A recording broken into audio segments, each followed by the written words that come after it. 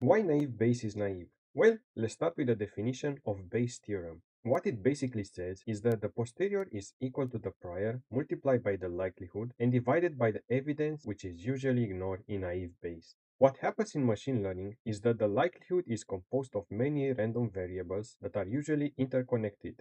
However, what naive Bayes is doing, and that's the reason why it's called naive, is that it assumes those variables to be independent.